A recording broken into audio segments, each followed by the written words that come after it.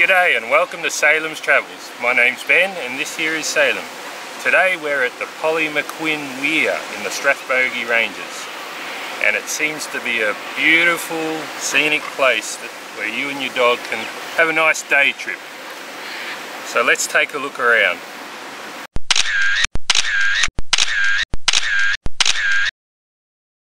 G'day and welcome to Salem's Travels. Today we are at the Polly McQuinn Weir, about 20 kilometres south of Euroa in the Strathbogie Ranges. Euroa is about 2 hours from Melbourne, just a straight run up the Hume freeway. And Euroa and the Weir makes a fantastic day trip.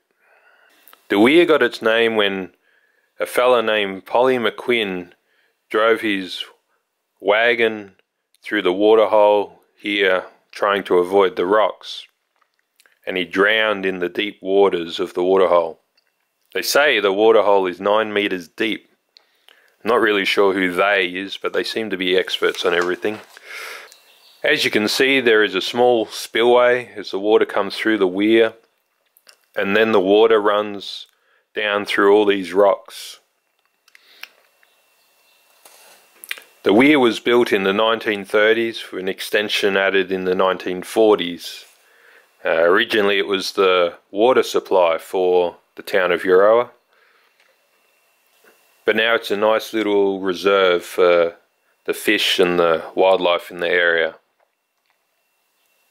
There's a little picnic area here with tables and chairs, plenty of shade and even a barbecue plate. There's full access down along the rocks and the water area, so it's a good spot on a hot day to sit and relax and just let the day go by.